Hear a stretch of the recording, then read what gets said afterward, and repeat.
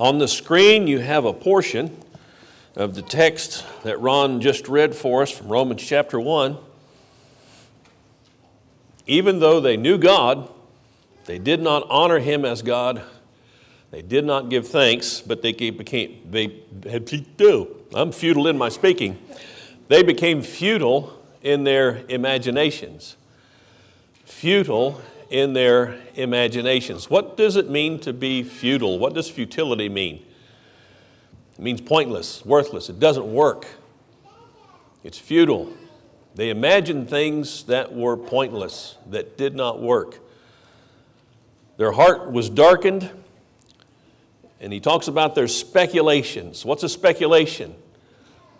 A speculation is what you have when you don't know, or you think you don't know. And so you come up with something, you make something up.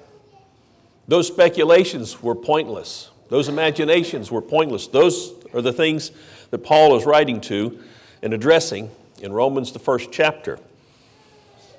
I want to talk about this morning this idea of evolution. And let me talk about the kind of evolution specifically I'm talking about.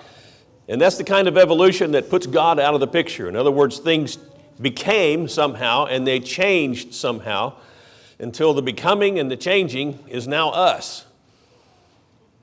That's a futile speculation.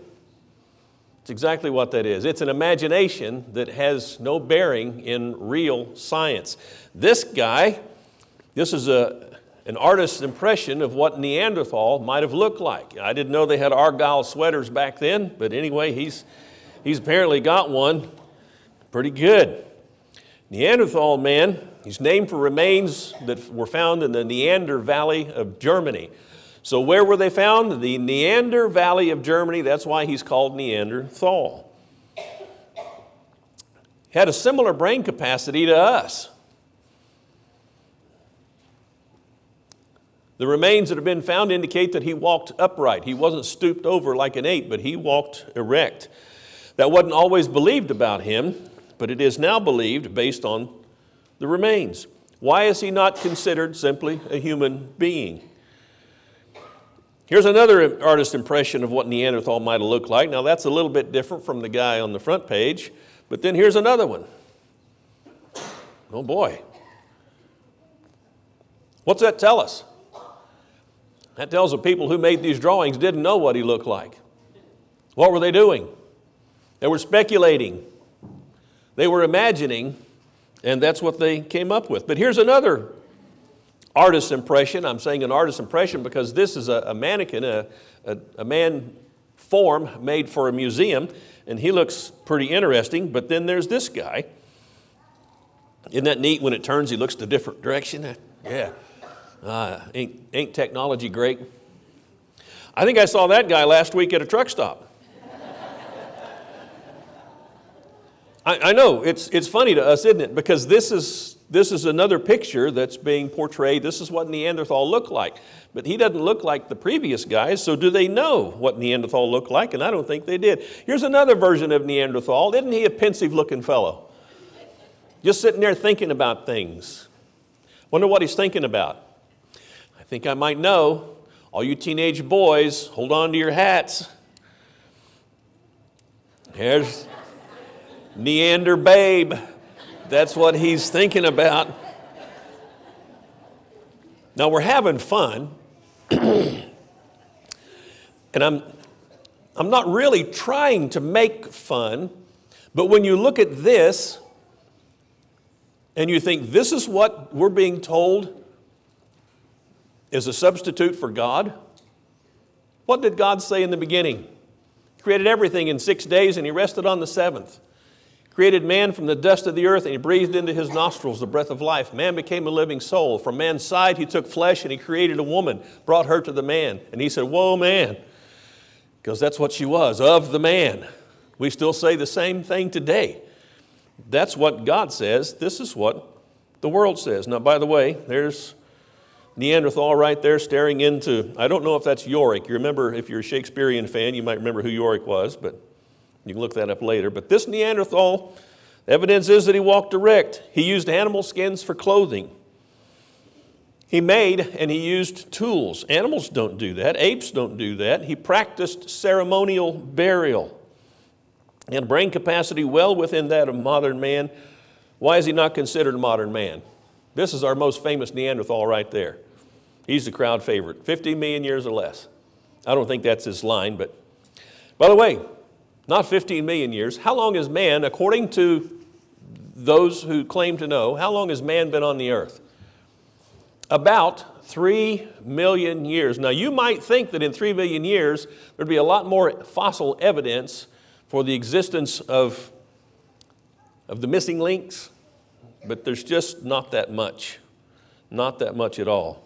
Most of them that we do find, or the remains of humans that we do find, I think were buried in the flood for the most part. Heidelberg man, Heidelberg, Germany is where this guy's from, based on a single jawbone found near Heidelberg in 1907. Just that jawbone right there. Claims persist from folks that think he's a link in the evolutionary chain, but now others have conceded, well, okay, it's just a human jawbone. So there's no Heidelberg man. However, when you look at the drawings, the original drawings that they came up with of Heidelberg man, this is what they thought he looked like. This man from monkey idea kept being perpetuated until research came along and they figured out, well, maybe he didn't look so much like that. Maybe he looked more like that. What's that look like? That looks like a man. Looks like a human being, because that's what Heidelberg man was. But here's another concept of what Heidelberg man might have looked like. What have they got to work on? A jawbone. A jawbone. And this is what they've come up with. Speculation and imagination. Here's another picture of the Heidelberg man. Isn't he quite a bit different from that other guy? I'm not talking about color of his skin. I'm talking about just the shape of his face and his skull. Everything is different. That's because speculation, futile imagination. They don't know. Now here are some Dinka ladies, not dinky ladies, but Dinka ladies from the Dinka tribe in South Sudan, in the continent of Africa. The tallest people in the world, standing next to an average sized man. You can see how tall they are. I wonder how tall the men are.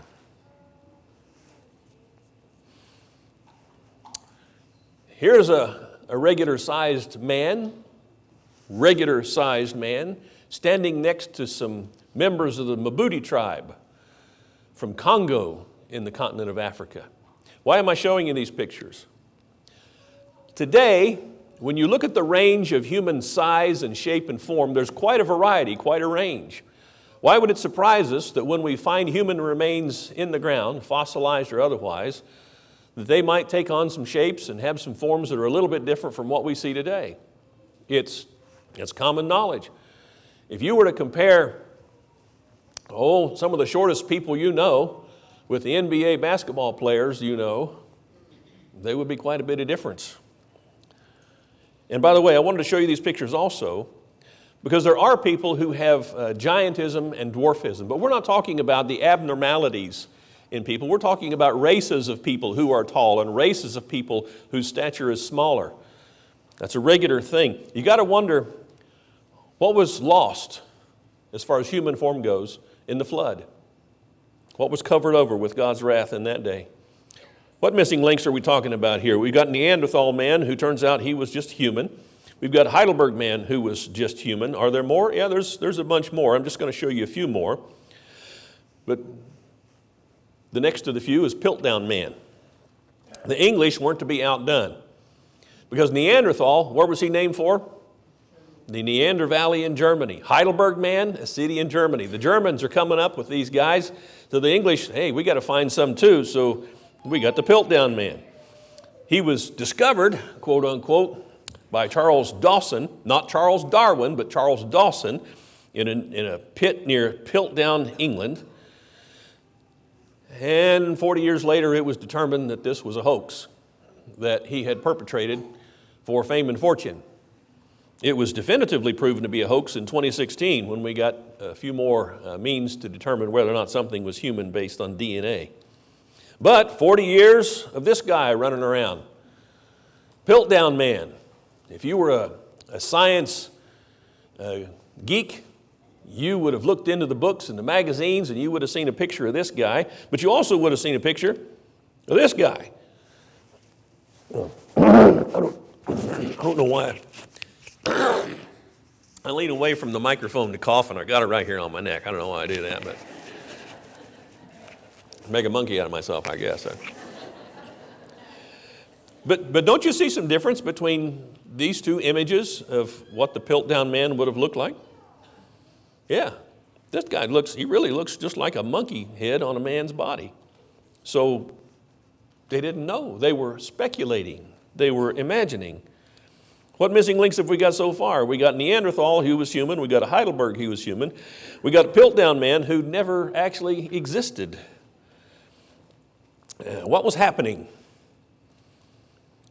1859, Charlie Darwin published his book on the origin of species. And as a result of that book, humanity now had a scientific means to push God out of the picture. Aha!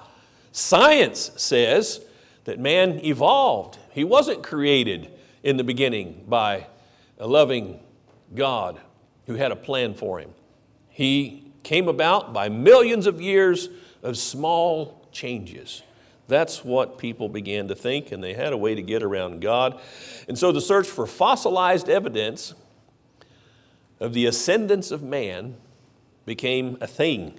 And people began to look for them because it gave them fame and it gave them fortune. That's what it was all about back in the day. Well, we weren't to be outdone here in North America. We got Nebraska man. His existence was based on a lone tooth, one tooth, found in Nebraska in 1917. You ever wonder when you go to the dentist and they pull your teeth, what happens to those teeth? Somebody's going to find those in 1,000 years and they're going to say, looky here. Anyway, Nebraska man was heralded as evidence of the first higher primate in North America. That's what we are. We're higher primates. It was retracted in 1927. Why was it retracted in 1927, 10 years later? It was retracted because the tooth was determined to be from a peccary or a pig. They took another look at that tooth and, you know what, that's a pig's tooth. Oh, yeah, you're right, that is a pig's tooth. I guess Nebraska man will have to go. The original Cornhusker turned out to be actually a Razorback.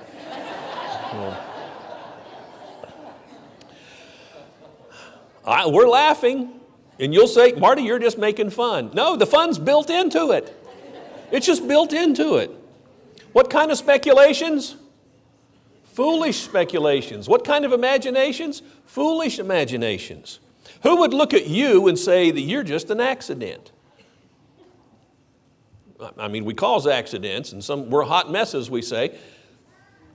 But you're if we only looked at each other on a purely physical basis, how complex are you? As we speak, your body is replicating itself.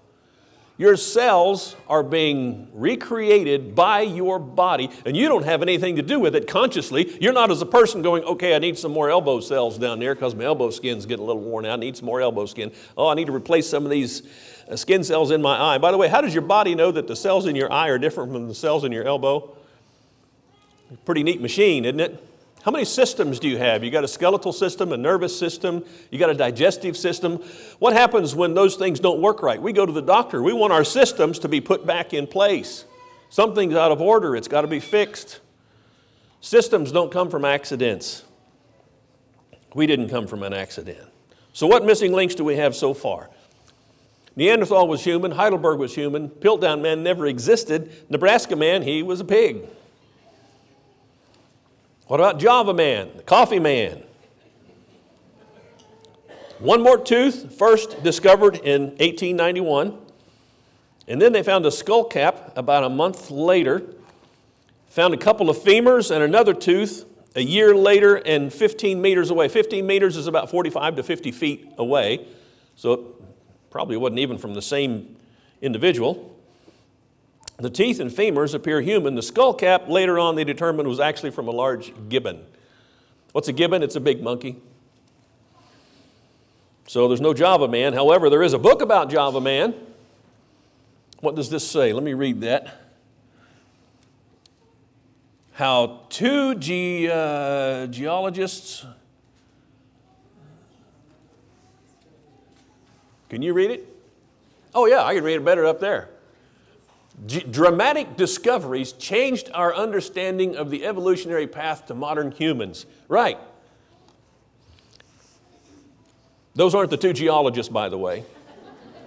That's supposed to be depictions of Java Man. But wait a minute, did they ever find a skull of Java Man? They never found a skull. They had a skull cap, but they determined, well, that's actually the skull cap of a gibbon, a large monkey. But what does this guy look like? Well, he looks kind of monkey-ish. Why? Because that's what they're hoping to find. That's what they're expecting to find. They're foolishly speculating and foolishly imagining that man ascended from apes. And so when they recreate what they think they've got as our ancestors, they're going to make them look like apes. They're going to give them hair. They're going to give them facial features that have that aspect. And that's what we've got. And then we see the same book, just republished with a different cover, Java Man, same book. But what do you notice is on the front? Picture of a skull. Do they have a skull of Java Man? No skull. But you see that on the front. Seems to me just a little bit misleading. What missing links do we have so far? Well, we got the Neanderthal, he's human. We got Heidelberg Man, he's human. We got Piltdown Man, he never actually existed. We got Nebraska Man, he turned out to be a pig. We got Java Man, he was a gibbon. What do we know? From real science, what do we know? We know that order does not come from accidents. When's the last time you had an accident that fixed something? And we're not talking about one accident, we're talking about a series of millions and millions of accidents that brought you into being. That's what we're talking about when we're talking about this kind of evolution. It wasn't God who created anything in the beginning. It wasn't God who's been working His will in our lives all along. It's just a series of accidents, and here we are. It's not science. Order is an expression of mentality. When you find order somewhere, you know that someone has been there and created whatever order there is. Somebody did that. It did not happen by accident because order does not come by accident. What are you looking at? I took this picture up in North Dakota. We were going through the Teddy Roosevelt National Forest, and there was a lot of petrified stuff. And I saw this, and I said, I got to take a picture of that because, wow. What do you know when you look at that? It's just 4 pieces of petrified wood. But isn't it obvious to you, doesn't it seem obvious that somebody did that?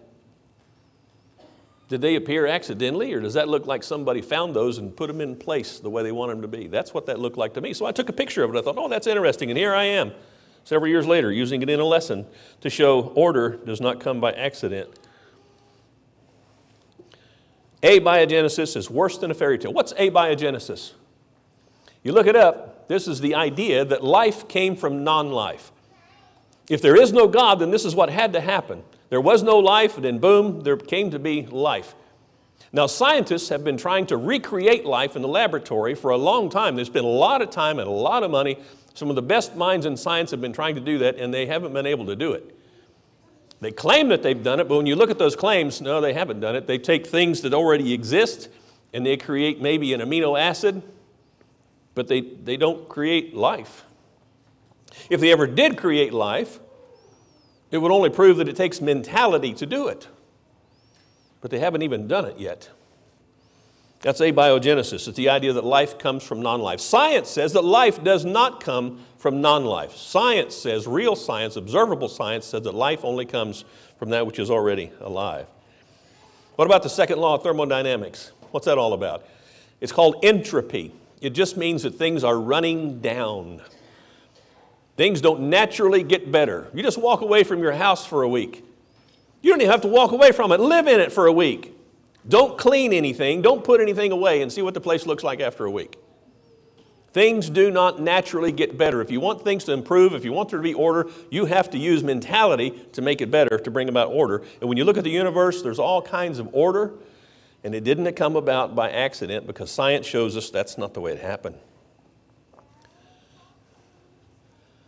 What are you thinking? Is it not amazing to you that you can think at all? What is a thought? You can't hold it in your hand. You can't look at it with your eyes. You can't smell it. You can't touch it.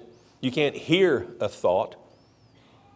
What we can do is we can try to put our thoughts down in words, but if you've ever tried that, and I've tried it a lot, you just really can't do it. You can get some ideas down, but to express yourself completely with words, it's nigh on to impossible, if it's not exactly impossible. And yet you are filled with thoughts because you're a conscious being. There is no natural explanation for why you have thoughts. No natural explanation for your consciousness, but you are conscious.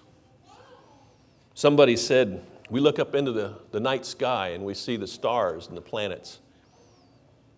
And we think how vast a universe we are in, and it makes us feel small, or it might make us feel small.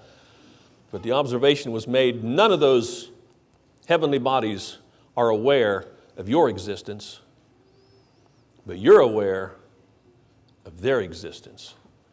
And there is all the difference.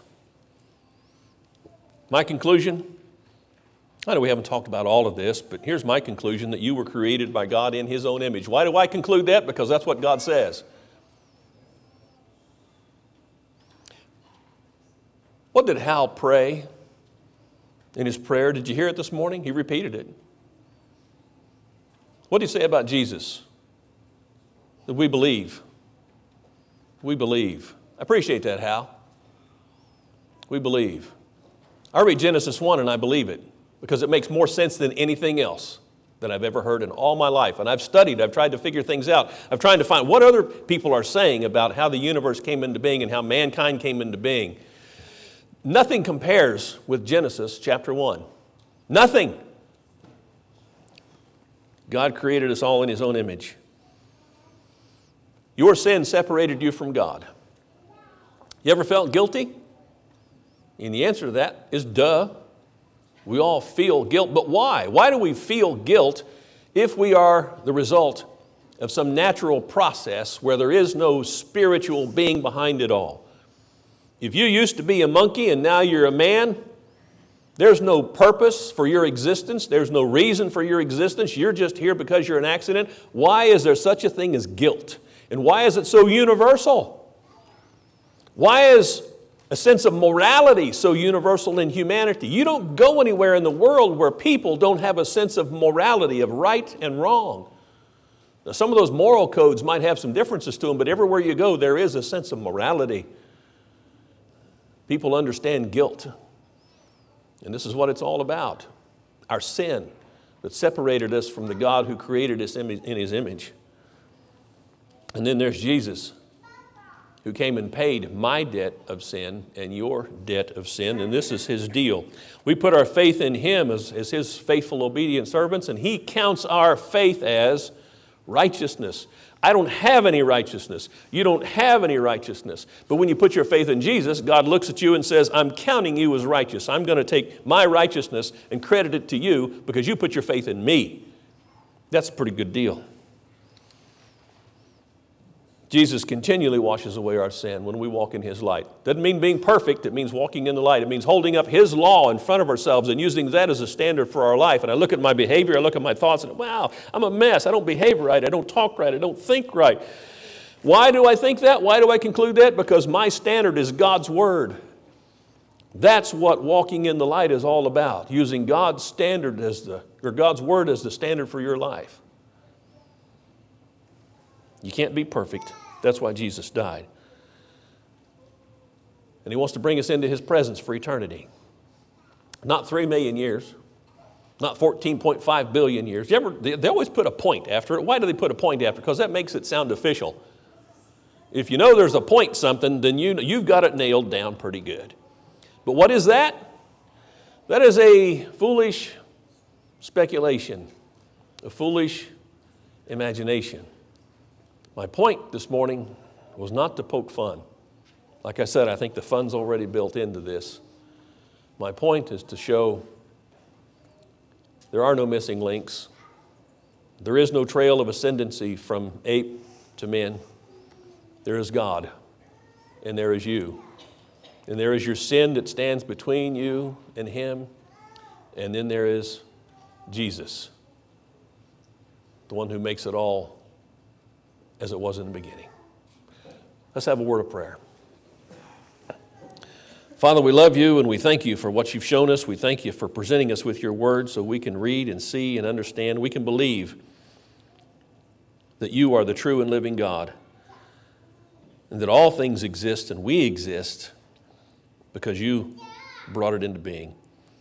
Help us, Father, in living in this world to be careful of those things that are foolish speculations and foolish imaginations in your eyes. Help us to be as kind and loving as possible, but also, Father, help us to not shy away from holding to the truth and telling the truth and being honest with people. There's no other way for anyone to be saved except coming to the truth of your word. So we ask you these blessings and we ask you for this help in Jesus' name. Amen. We're going to stand and sing a song of encouragement and invitation. If you realize that you are guilty, that you didn't come from a monkey, but you came from God, but now you've been separated by your sin, you want to come back, we want to help you with that this morning. If you have situations in your life that need praying for, we want to stop and pray with you. That's what we're here for. Let's stand and sing the invitation song together for anybody who might want to come down.